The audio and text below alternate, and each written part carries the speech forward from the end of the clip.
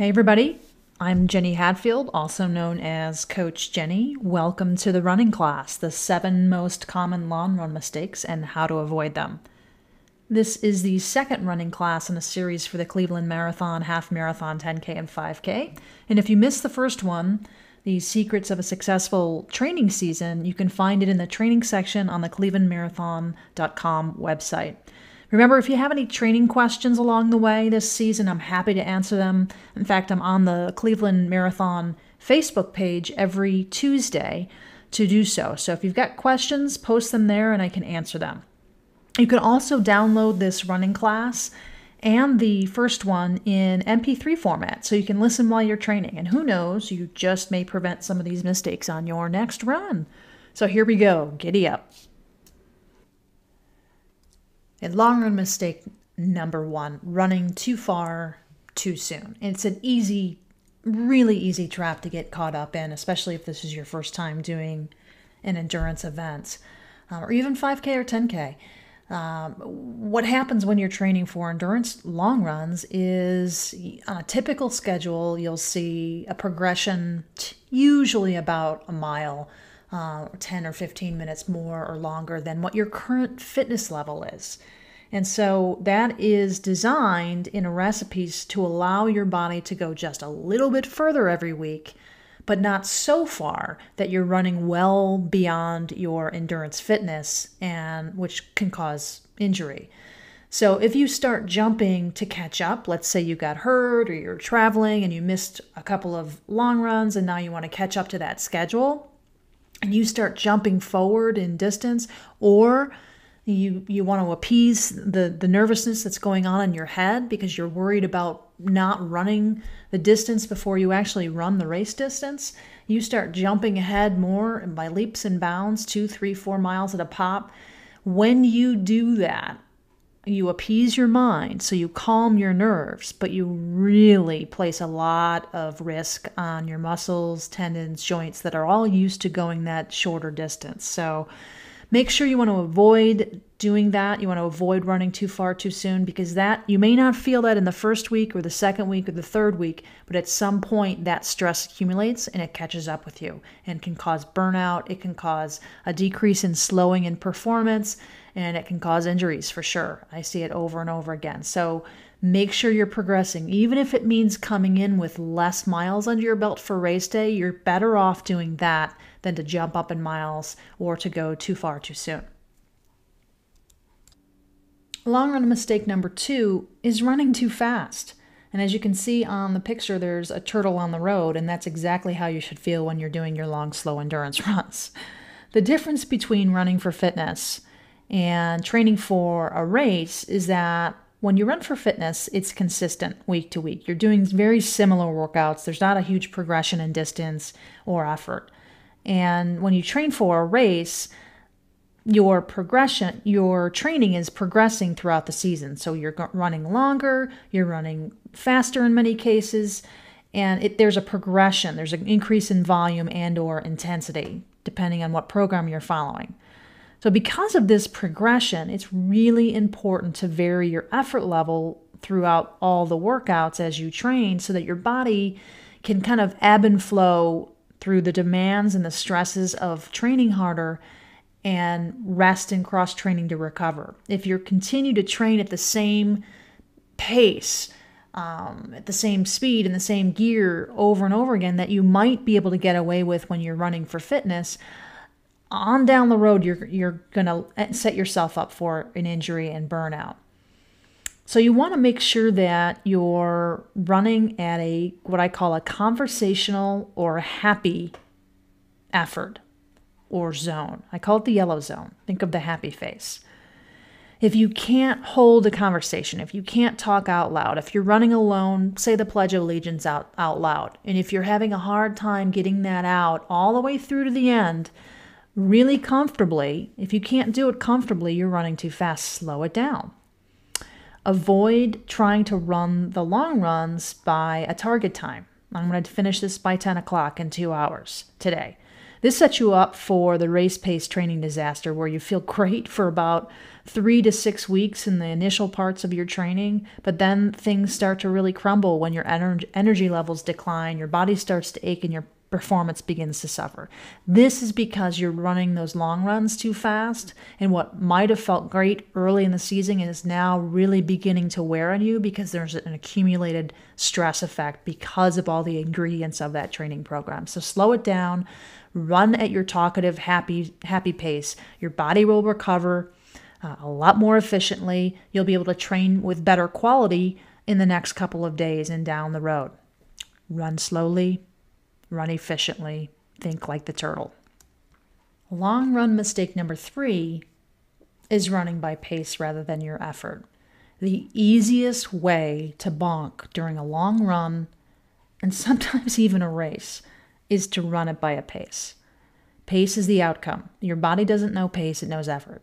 It's not the target of your long run. When you run by feel, that effort level, that happy zone that I was just talking about, and stick with a conversational pace like effort, you'll always be in the right zone on the given day. And it's going to vary, folks. And it drives me crazy when I see programs that say run 2 minutes slower than your projected marathon time, because it's insane. Quite frankly, if you're a first timer, how the heck do you know what your planned marathon time is 3 months ahead of time? It's just silly. And B, it's not about pace. It's about training at the right effort zone. Okay? And a really good example. Let's say you're going to go out and do your long run tomorrow morning. You get out there, you're doing 8 miles for the first time in your life. The longest you've ever done is 7. It's a big day for you. And there are 20-mile-an-hour winds. And they're all headwinds. Okay? When you start to run into a headwind that's strong, your normal, easy pace that may be 10 minutes is now going to turn into a 10:30 or a 10:45 or maybe even an 11 because you're running farther than you ever have before. So that's the number one reason, because if you get out there and you say, okay, I'm going to follow my watch, I'm going to run by pace because my 2 minutes slower than my planned, fictional marathon pace and half marathon pace in May is 10 minutes or what have you, you're putting yourself in the red zone. There's yellow zone, there's orange zone, there's red zone. Yellow zone is easy conversational effort. That's aerobic running. There's orange zone that's moderate, where you start to hear your breathing. That's right at just below your red line, right where your body starts to really tap into using glycogen that's stored in your muscles and in your body to help you move more quickly. Okay, that's the red line. And so when you cross from orange to red, now you're burning through those glycogen stores at a rapid rate. You're no longer in the aerobic zone per se, and it's a lot harder. And it's a lot harder because you're breathing a lot harder. Your heart rate's higher. Now, all of a sudden, you're out there running your normal pace, but it's 20-mile-an-hour headwinds. You're having to work that much harder in those conditions, right? So that's why pace doesn't work, folks. You get out there in the next week, it's perfect weather, and the exact opposite could happen. Now, all of a sudden, because you've been smart and training by your body has adjusted and adapted and gotten better than it was during week 1. So now you might, on a nice cool day with a little bit of a tailwind, you might be able to run a little bit faster on that day. But if you're stuck or caught on that watch, you're never going to know what the exact zone is, and you're not going to be training as optimally as if you just tune into your body. It's really, really simple. Really simple. It's so simple nobody wants to follow it that way. So keep it simple. Let your body be the guide, and let all the variables that can affect your performance in a long run or even race day, like sleep, stress, nutrition, your training fatigue, your life fatigue, all those things can come into play. But when you start to ebb and flow through your training season and truly tune into your body and run at that easy conversational effort, guess what? Your body adapts, it recovers more quickly, and you're able to get on with that next workout. And you're able to actually train in the exact zone you need to. So your body is learning how to tap into fat as a primary resource for fuel, which is really going to help you on race day. So think about the pace being the outcome of that day. And you're going to have days where it's a lot slower and days where it's faster than you expect. But let that be the outcome, not the guide. Let your body be the guide. Long run mistake number 4 is running too many long runs back to back. And what I mean by back to back is on consecutive weeks. So where you do 8 miles, 9 miles, 10 miles, 11 miles, 12 miles, 13 miles, and there's no cutback at all. Cutback weeks, if you look at a typical schedule, they happen usually in my schedule, they happen early on every 2 to 3 weeks, and then later in the season when you're running your longest miles, I'll do it every other week. This works really well for newbies to the distance. It works really well for folks that have done the distance before. It works well for athletes that are a little bit older because it helps you recover. And even seasoned runners, because you can use those cutback weeks as race simulation weeks. So the point here is you can get caught up in the numbers game and running lots of long runs without ebbing and flowing through cutback or recovery long runs down the road is going to end up really hampering your adaptation and how your body is performing. It can reduce your performance in terms of showing up in fatigue, not sleeping, insomnia, general overtraining symptoms. Aches and pains, niggling aches and pains where your body just doesn't have enough time to recover. So you want to make sure that you're A, following a training plan that has cutback weeks in it, B, not allowing yourself to train continually where you're progressing at a nonstop progression rate. And usually, again, for first timers, if you give yourself a long enough runway, you can plug in when you start to get beyond the longer distances. For a half marathon, that would be anywhere from 8 to 10 miles. And for a marathon, you're looking at anything over 14, 15 miles. You can alter that with a cutback week in between. So if you do 15 miles this weekend, then you can do, for a marathoner, you could do 8 to 10 the following weekend, then go 16 miles the following weekend, and then an 8 to 10 cutback week the following. What this does is, A, it gives your life a break, so you're not continuing to hammer long workouts. Gives your body a break, gives you some flexibility, and it's not a long run-on season. It really is a beneficial tool. Traditionally, marathon and half marathon training schedules didn't go this way. I actually started creating endurance long run schedules this way, where you're adding a few more cutback weeks in. Because I was recognizing and noticing that A, people really liked it better because they weren't hammering out or having to do those long runs every single week. It fit into their lifestyles a lot better.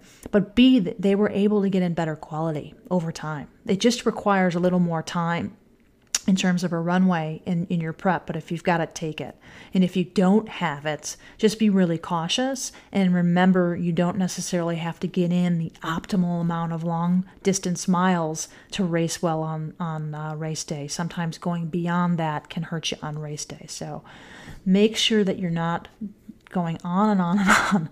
Run on long runs. Avoid them at all costs. Long run mistake number 5 is running too many miles. This goes out to the folks, including myself when I was a newbie at this, who want to train the race distance, and they haven't, because they haven't done the distance before. Those that think or that are troubled by nerves of running a 10 miler for their longest run before a 13-mile race, 13.1 mile race, or 20 miles before a marathon distance race. And what happens with that is when you start to run more long run miles or too many long run miles, it has a fatiguing effect on your body. It extends the length of your training season because now you've got to do, if you're doing a 20 and you're going up to 26, you've got to do a 21 and a 22 and a 24 and yada, yada, yada. So now you're all of a sudden adding 4 more long runs, which adds more to the amount of stress on your body, which takes away from the quality that you can do in the other workouts, which takes away from the balance of the quality of your training. And every runner, there are a handful of people that can. I used to train with a buddy of mine, Mark, who could run like Forrest Gump and not have an injury in the world. He could run 30 miles before a marathon without a problem. But he's the exception to the rule, for sure. In my years of coaching, the more miles people tend to do and put on their body, the less it tends to help them on race day. There's a balance, folks, and it really makes a significant difference in the quality of your recovery and the quality of your training and eventually the quality of your performance. So don't think about the miles. Don't think about the volume of the miles along the way or how far you go. Think about the quality. And if you're a first timer, 10 miles is plenty to get you through that half marathon because you're also doing 9, 8, 7, and so on. Marathoners, 20 miles is plenty, especially if you're a first timer. You can start experimenting after that first time, but 20 is plenty. But avoid getting into the trap of trying to go farther and putting too many miles under your belt because it's going to have a negative consequence down the road. Long run mistake number 6 is playing long run catch up. This is a tough one. Because if you, let's say, get sick, you get the flu, and you end up missing 10 days of training, which is devastating mentally and emotionally, and you want to get back into that training plan, the instinct typically is to get back into that training plan. Let's say you're following one of my training plans on the website, and you miss 10 days, and now you want to get caught back up. It's a very normal, rational thought, but it doesn't work that way. If you miss 1 or 2 days, absolutely. If you miss 10 days and you are sick, flat on your back with the flu, that's a whole nother season. And now you have to reframe your head to think, okay, now I'm going with plan B. I was following plan A. Now I'm following plan B because the training plan is a blueprint that's going to evolve and change as you progress through the season. And so if you get sick, you're on vacation, you missed, whether it's work, whatever, you can't merge back into that same plan unless it's just a couple of days. You've got to make sure that you're not playing the mad game of catch up because when you do that, now, if you take the example of sickness, you're coming back into that training compromised because you've been flat on your back and you're also trying to jump into that 16-mile run or that 14-mile run and your body's not going to be able to handle it. So you're going to set yourself up for a relapse of either illness or an ache or a pain or an injury. So you want to avoid getting caught up in that plan and flow from where you are. When you miss a week due to illness and you're coming back from illness, you want to make sure you pick the best route, which is usually just weaving in some shorter runs, 20 to 30 minute shorter ones to remind your body that you're a runner, to remind your body that you're training. And from there, you build back up in mileage, in time, keeping that effort nice and easy. And you return for that week, you get your body back into its running state, and then you can develop a program from there. If this happens to happen to you along the way, remember to post a question to me. I can help you get back into your training season. But you do not want to catch up in that situation. You want to make sure you merge your way back into it and then recreate a plan B for that training season. You want to give your body plenty of time to get back into the swing of things rather than catch up. Remember, your training plan is a work of progress. Let it flow naturally with the rhythm of your life. Good or bad, it's going to be the best for performance on race day. And finally, long run mistake number 7, fueling with too much sugar or none at all. Sports drinks and other on-the-run, quick energy fueling products such as gels or beans or blocks were originally invented to supplement your energy intake on the run. Your body can take in only so much energy in the form of sugar, especially when you're running, because of the movement of the running motion. Your stomach is literally jostling up and down, and everything that's inside of your stomach is also jostling up and down. And it can cause, if you get too much in there, too much sugar or too many mixtures of things, it can really cause what I call sugar belly or nauseousness or stomach upset, which is not fun when you're training or racing. And the idea is to not replace the energy that you're losing while you're running, not to replace the calories that you're burning, but to replenish a percentage of what is lost, to offset that deficit. Because it's impossible for you to replace the amount of fluid and energy that you're losing or burning while you're running, especially when you're racing. And I believe also this is lost in the marketing translation of all these products as well. So you've got to keep that in mind. Create your own recipe. Everybody's going to have their own unique menu for fueling on the go. Some go with sports drink only, as it contains sugar and electrolytes and fluid, and it's a really convenient way to go because everything's in that one package, and you can kind of moderate the intensity of or the concentration of that as you go. So other people go with sports drinks plus a gel along the way. The traditional model was to have that sports drink in a marathon and then to supplement it later in the race at mile 18, 19 when your glycogen stores tend to run a little bit lower, to have a gel just to kind of to offset that. And now that's turned into having a gel every 30 minutes. So you just want to make sure you're not combining that concept with the sports drink concept as well. Still, others will go with the simplicity of water. I use water when I do ultras just because I know what I'm getting. And it's not going to change or modify. I don't have to carry powders with me. If you do that, then you've got to supplement with an electrolyte tab or a pill. There's gels out there that have electrolytes as well. You can, if you're using water, you can use gels as that energy then, or you can use more natural products which aren't as convenient, raisins, pitted dates, that kind of thing. Are you confused yet? You should be. Endurance, fueling for endurance has become quite intimidating, almost as intimidating as the cereal aisle at the grocery store, I think. So the goal is to keep it simple and to target what the general range of carbohydrates for an endurance athlete is 30 to 60 grams of carbohydrate per hour for runs that are lasting longer than 60 minutes. So if you look at those gels, if you look at the sports drink, you can kind of develop a recipe based on how much carbohydrates you're taking in and kind of follow along what that standard is. Like if you look at a particular gel, it might have 25 or 30 grams of carbohydrate. Someone might be fine. Someone who weighs 120 pounds, 130 pounds might be fine with taking a gel and water. If the gel has electrolytes in it, then that could be their menu. Someone else who weighs 190 pounds, who's going to be burning through the calories a little bit more, they might need to lean more towards the 60 grams of carbohydrates or more. So the idea is to keep it simple, to interject or add or weave in these products one at a time to see if individually they work on their own in your system. And then from there you can create what your recipe is, whether you want to mix a sports drink in a gel later in a marathon. Just keep in mind when you do that, let's say you're going to take a gel at mile 18, you want to make sure the aid station before you take that gel, you take water, not sports drink. When you take the gel at 18, or whenever you take it later in the in the race, wash it down or dilute it with water so you're not adding to the sugar content of that gel product.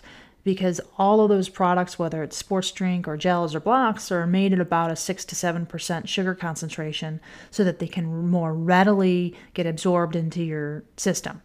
If you start adding to that by taking in a sports drink and a gel at the same time, it's going to sit in your belly a little bit longer and can cause you some problems. Not to mention there's lots of different forms of sugars that can cause the problem as well. So keep that in mind. Stick to that, the general rule of thumb in terms of how much carbohydrate per hour, and start to create your own recipe based on the sugars that are going to work for you and work in the timing of it in your system. So if you aim for that hourly rate, it gives you some kind of gauge on how to create your recipe. Keep track of this in your log, folks. Keep track of what works for you, what doesn't work for you, because then along the way you'll create that recipe. And you'll have a good fueling system that's not going to cause you stomach upset on race day. So there you have it, the 7 most common long-run mistakes and how to avoid them. Good luck with your training this season. And again, if you have any questions, meet me on Facebook every Tuesday, and I'd be happy to answer them. Happy trails.